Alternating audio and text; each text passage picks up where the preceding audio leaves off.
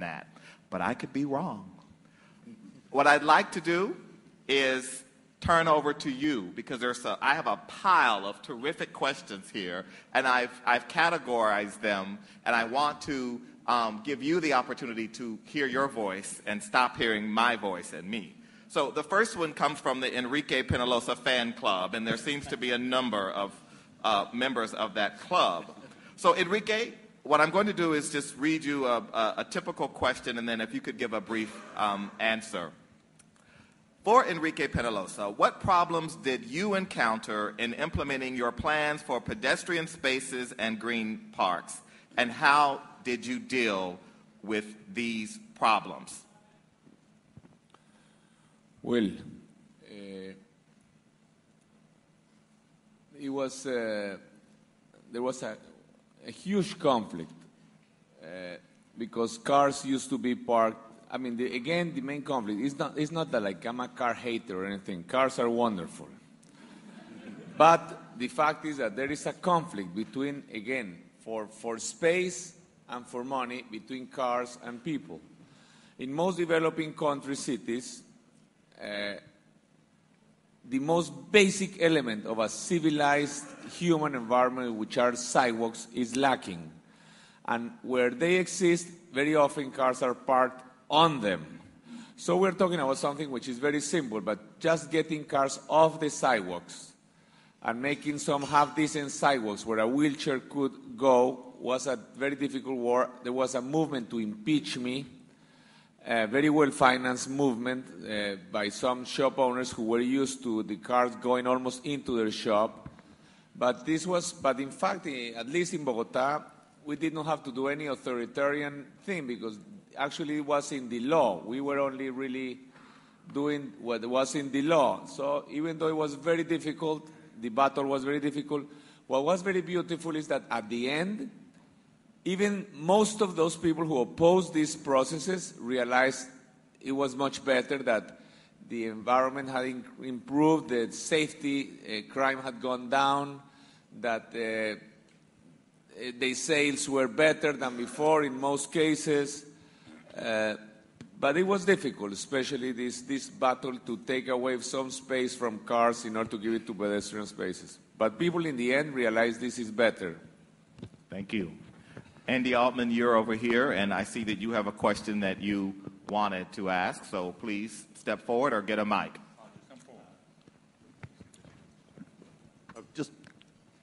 Thank you. I just wanted to actually follow up on Daryl's question, because I had a very similar one on our tour yesterday of Dharavi, and you see this incredibly intricate network of the informal economy. And I'm just sitting here thinking that, we've discussed a lot about the housing question, but the employment question and the replacement of that employment. If you think of that, at least maybe, let's say 200,000-300,000 people, maybe more, we don't have a census, are working there. Let's say 300,000 people. Just to give an equivalent, that is probably the size of a mid-sized city central business district, or even a large city central business district. Could be somewhere up, say, 50 to 75 million square feet. If you were to take an office at 250 square feet, multiply it by 300,000 people, this is an enormous employment center that one is also talking about relocating, not just housing. So the question is, to follow up is, and maybe I'd like to hear from PK and maybe from Joaquin, is what are the models for how one approaches the negotiation of the employment sector? We clearly have different models of how the housing might work in terms of the vertical development, but I'm still unclear how that complicated a network of the informal economy that seems so connected to one another, how can that be replaced? And what models do we look to even begin that process of negotiation that may occur in this redevelopment?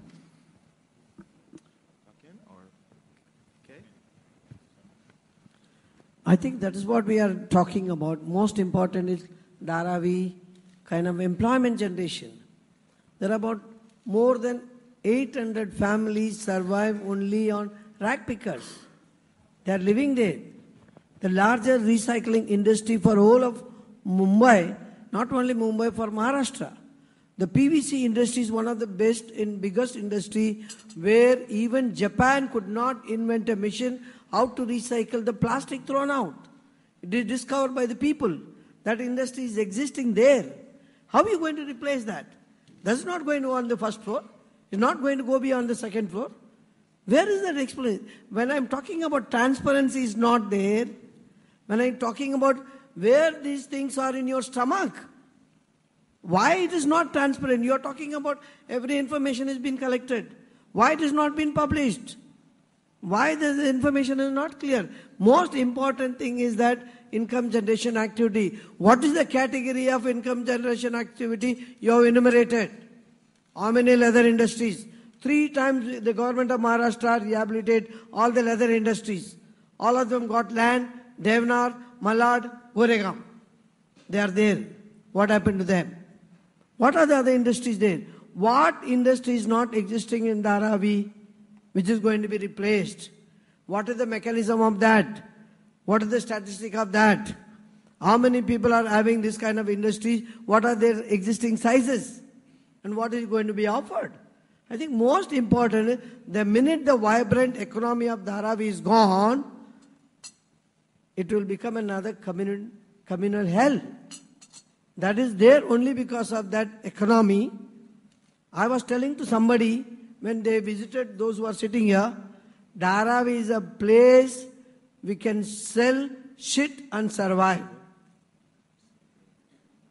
Thank you. How are you going to replace that? Thank you, Joaquin. Yes, please. Just a line.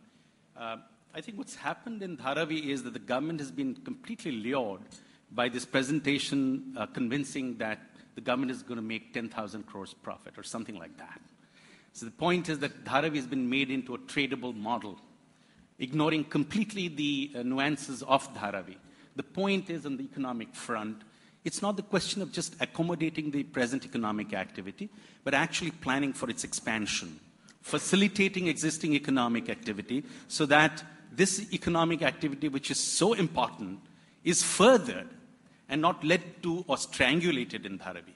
I mean, that's I think, the key point we need to understand. And we have to make a point that mass housing or housing for the urban poor cannot be a tradable proposition. It can only be a way to seeing how living conditions, quality of life, and work, that means working and living together, which is really the model in Dharavi, is furthered as a mixed-use situation or context. Jose. If it helps to enlighten the discussion, I didn't mention in my presentation, in 1970, the number of jobs in Ciudad Neza were 2 jobs per 100 inhabitants. 1990, that number was 25. That means 1 job per household, local jobs. What I like to show is that, in a sense, housing is not actually the place where people sleep. It's actually an economic infrastructure.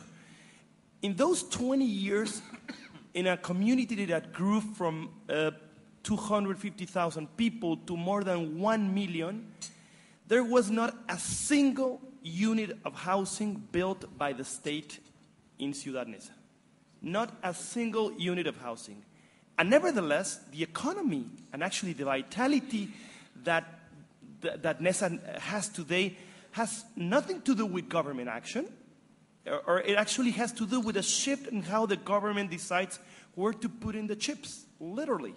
So don't build the housing, but really focus on whether those 225 square feet, which are the relocation, what I keep hearing about Dharavi, is actually going to allow for the economic infrastructure to keep on growing. Otherwise, you're actually shooting yourself in the foot. Yes, Enrique. Should I respond? Yes, I'm going to bring Enrique. On this point, Okay, Enrique, very quickly. It just occurred to me that when one reads about how London was before the trams, let's say London 1800 or something like that, it must have been overcrowded and even worse because without sewage, and it must have been very similar to, in a certain ways. So it would be interesting to study how this evolved into what happened later. But just my big worry, again, is not just what the existing slums today. I think while we are meeting here, now at this very same time, other new slums are being born in the outside of this city. So I think developing country cities have two tasks. I mean, the population of Mumbai will be at least twice as much in 20 years or so. What is going to happen is much easier to solve, to prevent the problem, than to try to solve it once it's created. So I don't know whether there is a lot of proactive activity in order to avoid future slums, because even the ones now will not be able to have enough space to house all the growing population. Mukesh, you will have the last word on this. How much? You will have the last word Okay, on this thank question. you. That's very rare. The issues raised, especially about two issues I want to address. One is that the government is trying to be greedy. It seems to be the kind of allegation about the project, and that's why they lured into it. 4.5 years ago, clearly the real estate prices did not warrant the kind of premium that exists right now, and the government was absolutely not interested in any premium. They were interested in better quality housing. And in fact, I was the one who persuaded the government that the developers should not be walking away with crazy profits, instead of which you have to also try to get back something if they wind up getting some crazy profits. And which is why reluctantly they accepted. So on behalf of the government, I'd like to say this. This is the only project of its kind anywhere in India. I'm not aware adequately about the world, but anywhere in India where income generation has been the number one priority of the project. There isn't any other project, slum rehabilitation or others, where income generating, setting up industries, setting up businesses, and giving higher advantage and mileage and training and all of that, which is included. National Institute of Design has agreed to set up its campus in Dharavi so that the skills of the people can be upgraded. In fact, C.K. Prahlad says that there's fortune at the bottom of the pyramid. Government is talking about building additional fortune at that bottom of that pyramid. So Dharavi is one of those things we're talking of sustaining, where income generating is priority number one. Everything else is priority 2, 3, and 4. And I'd just like to clarify that. Thank you. Thank you very much. We have a number of questions about the port. And I don't know about the port, so I'm looking forward to this. So, yes. Before we leave Dharavi, I think You'll never leave Dharavi, right? There's one question that an ex-municipal commissioner of Bombay is asked here, is that since there's so many doubts raised about the efficacy of the plan for Dharavi as it stands today, because there are different views, would it be useful to have a task force examine what really should happen? I know you're ready to move, and this would possibly put it back God knows how long. But since if there are differences, how do we resolve them? And are they ever fully resolvable? Whether they're resolvable. Yes. And are task forces what they are sometimes in my country, a proxy for killing the project?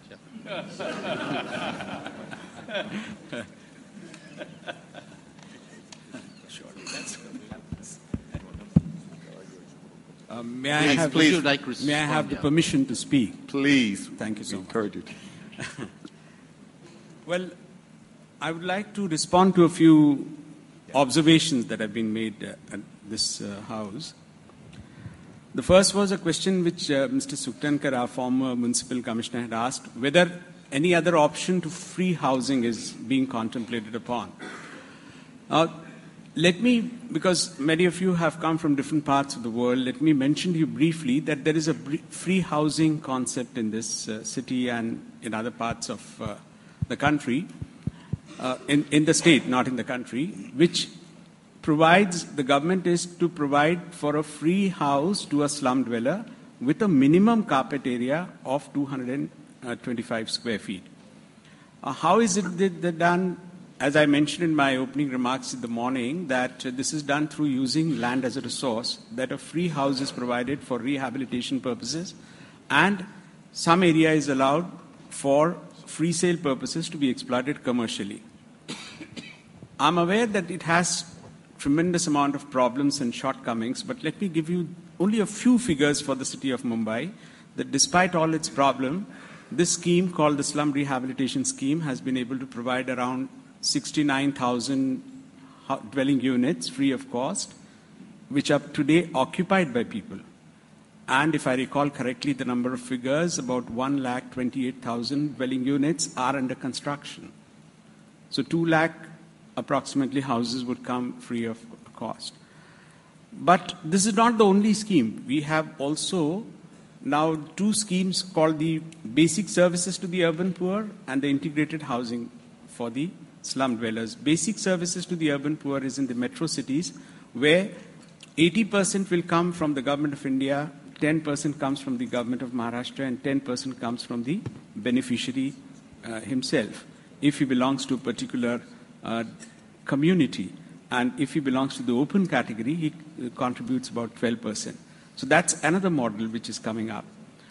Then there is also a model in which 50% comes from Government of India, around 40% comes from the state government and the municipal or the local authority, and again the 10% contribution comes from the family which is residing in the slums. So free housing is not the only scheme today. There are various alternative schemes. Well, his view is that government should move away from free housing because it's not sustainable. That's his opinion. And I would take the opportunity of conveying to the government the sense of this house and what suggestions have been made. So I just wanted to mention that free housing is, yes, one of the policies of the state government, but it's not the only policy. We have the other schemes also. The other point I would like to mention is whether the question of consent was raised, that the consent of the people is very important. I don't think any one of us can have even 2 opinions about it. And as you said, that both the countries and all of us take pride in the democratic systems that we have. Irrespective of what the legal position is, there is a legal provision saying that if government on government land is to do something, then the consent is not required. But that's not the way we are going to look at it. Let me assure this House that the consent of even people of Dharavi is going to be the most important factor in going ahead with the policies over there. And it's a democracy. You can't take consent for granted. Neither can Mr. Joachim take the consent for granted, because he fought the elections recently and he lost. All his candidates lost the election in Dharavi. So I can't help you in that. If I remember, I think about 4 or 5 candidates had fought on this issue and they all lost. So this is democracy, very vibrant democracy, but consent, I can assure you, will be... Now, I'm not going to the details, but let me mention to you that for Dharavi there is going to be an industrial policy, there is a commercial policy, and there is a residential policy. I'm not going to go into details of it, but yes, I take the sense of the House that employment is going to be the most important aspect which we need to factor into the rehabilitation process. And I can assure you that it will be done. Thank you very much. Can I make it just a point about what Ricky suggested, if you could carry that also to the government, that an SRA project must mandatorily include social infrastructure and open space as per the planning norms. I mean, I think that's extremely important. We are interested in education, in health, and recreation. Very true. Yeah. In Dharavi, we've gone beyond I'm talking about the SRA policy and the projects. Thank you. I have a couple of more questions. One is about density, densification. To me, urbanity is all about density, but some people aren't comfortable with density. And I'm wondering, what is the perspective of government, of the advocates, the NGOs, on this question of densification? Others? Well, I think the point has already been made by Mr. Shirish Patel. He pointed out that Dharavi already has one of the highest density, and that the rehabilitation, if it is going to have a cross-subsidizing mechanism, is going to add to the density. And that's the issue that he has already made. Well, what we are trying to do, since the discussion is more on Dharavi, is that the free sale component is likely to be more of commercial in nature. So that, apart from the families which are going to be rehabilitated there, I think there is some confusion about the figures you mentioned. You said, I mentioned 70,000 with 236 hectares. No, we are talking of 144 hectares at the moment in Dharavi. We are not. Okay. That is the total circumference of 236. but we are talking of 144 hectares. So if we feel that we will go in for commercial or office space so that at least the density would fall sharply after office hours. It happens, for example, in this part of the city, that where we are all assembled today, that the density is very high during the day because it's a hub of commercial and office activity, but at night or in the evening it tends to fall dramatically. Thank you. Tony, I see you there with the microphone. Please. Please stand and tell us who you are. And tell us.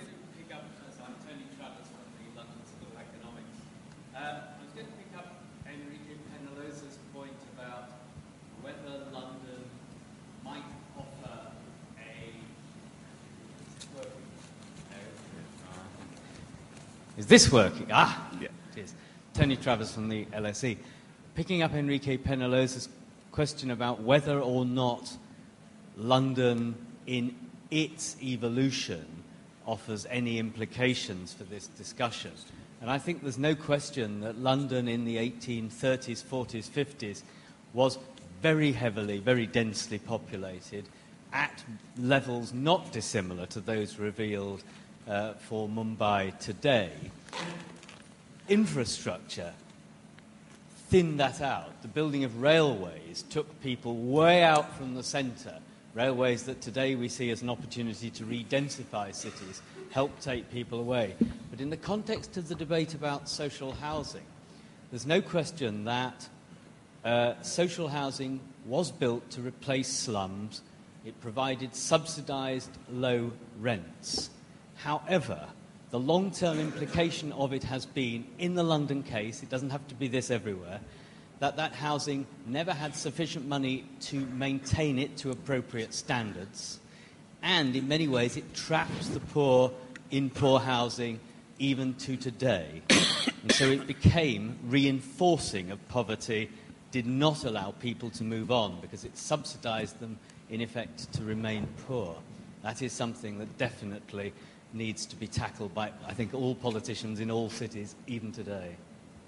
So, Tony, you raise a point that is very much consistent with the American experience, and it raises the question that I think we're learning a lot from here, and are we saying that poor people in concentrated communities are incapable of creating community that is both productive and beneficial to the broader society and to themselves?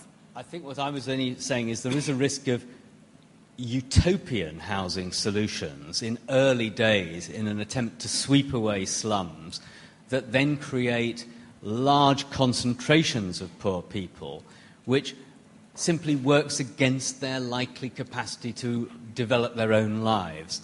And we now tend to think of cities as working better, where people of different income levels, as far as possible, live in broadly mixed areas. And I think that is the lesson of some of, certainly Britain's, social housing worst experiments. Right. It's very helpful. So we're going to have to wrap up. I want to thank this amazing panel of speakers today. Please join me in thanking them.